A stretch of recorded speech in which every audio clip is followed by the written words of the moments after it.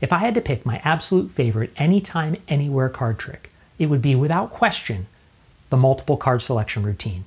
The multiple card selection routine is always a hit with audiences because it gives them multiple moments of amazement.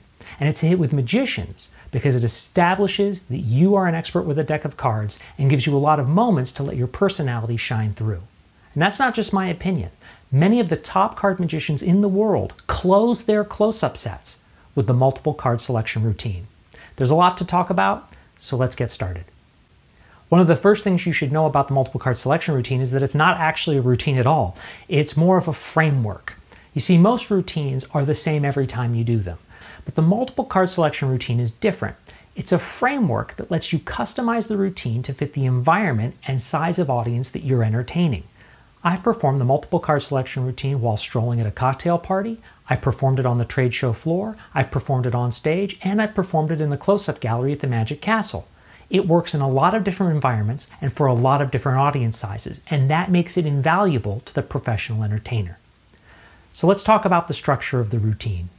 The first thing you should know is that this routine uses a borrowed deck of cards that can be shuffled by the spectator.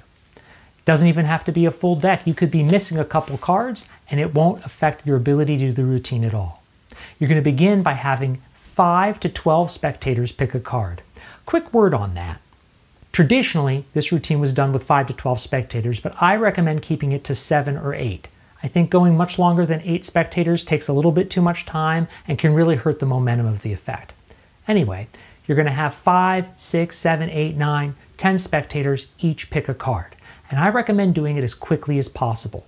The selection procedure is always the most boring part of every card trick, so I like to get that over with as quickly as possible. Here's how I do it.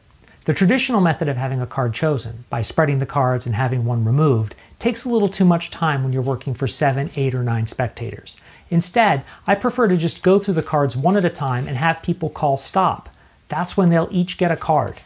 This makes it completely fair, and the audience can see that every card is really coming from a different area of the deck, and that there's no way that any 2 spectators have gotten the same card because we're only going through the deck once.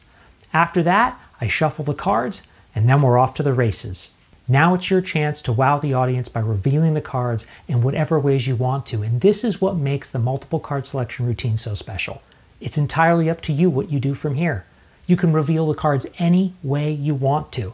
Do you have a favorite color change? Do you have a favorite transposition? Maybe you like card to wallet or having a card appear in the card box or in some other impossible location. You can do it all with the multiple card selection routine.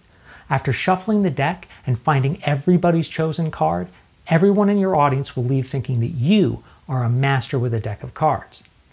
Now, it's important when you do the card reveals that you structure it so that each reveal is more impressive than the one that came before. My first reveal is actually just a very simple one-handed cut. I hold the cards, give it a charlier, turn over the top card, and that's the first card. It's the least impressive card reveal that I do in this routine. But it establishes A, that I have skill, and B, that I'm going to be able to find all of these cards.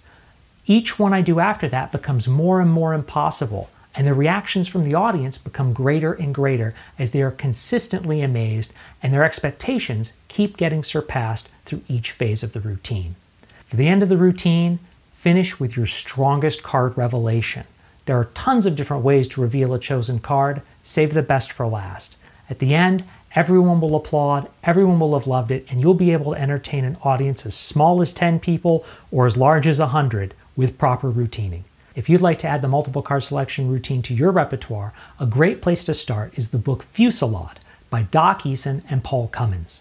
It's a fantastic book with a lot of different handlings, and nobody's done the multiple card selection routine more for real paying audiences than Doc Eason. He also happens to be a great guy, so you should definitely support him if you're interested.